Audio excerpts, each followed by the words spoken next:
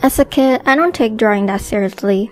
It was just a doodles at first, and then it just happened that one day I want to take art to the next level, a tiny bit. So I searched the social media and slowly collected tips and tricks in drawing and stuff. But when I got to grade 8, I realized that I can't actually take my art seriously, and it could be my future. I could become an animator or a comic artist.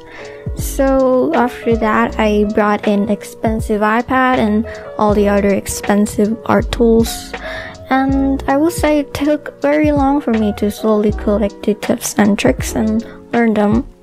However, I believe that people often mistake something. People think that kids learn things faster than adults, but that's not really true, because by growing up with it, you actually learn things slower because you don't know much about the world yet.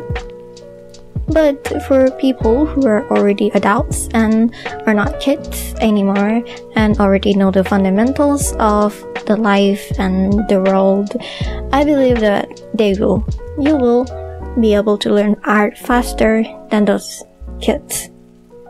If you can't even begin to comprehend or know how to start drawing, in this video I'll give you my shortcut in helping you to practice drawing an object that you don't know where or how to start before. First, find a photo or take a photo of an object and trace on it. You might think it is cheating to trace on a photo, but what I meant in this first step is to get a more understanding of the curves and dimensions of the object. There is no need for extreme detail in this step. You can also art guidelines such as spirals or triangles to better understand the dimension. Second, try to draw the object following the photo without tracing on it.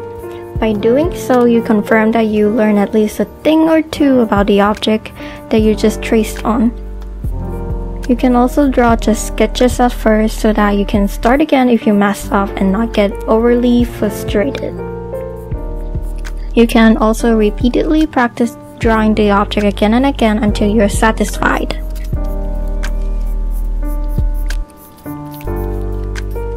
Third, choose another photo of the same object in a different angle and draw on it. You can trace or not in this step. The point is to have you understand more about the previous picture and the parts that you couldn't see before. You can repeat this step again and again. Slowly, you'll begin to see the object a bit more different from how you saw it before.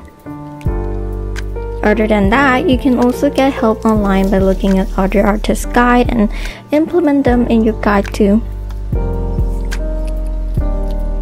As a bonus, if you want to make your art more cartoony or stylish, usually in cartoons, the characters are basically a simplified version of a human. You just remove the parts you dislike or have it oversaturated. However, cartoons are based off real life too, so if you want to be able to make your own style, you will need to know the fundamentals first.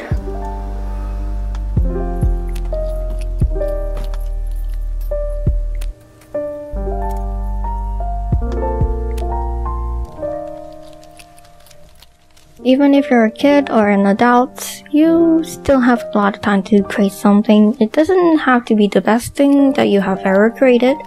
However, it's just the joy of making something and accomplishing something that is matter. I hope you learned a thing or two from this video, and thank you for watching. See you next time.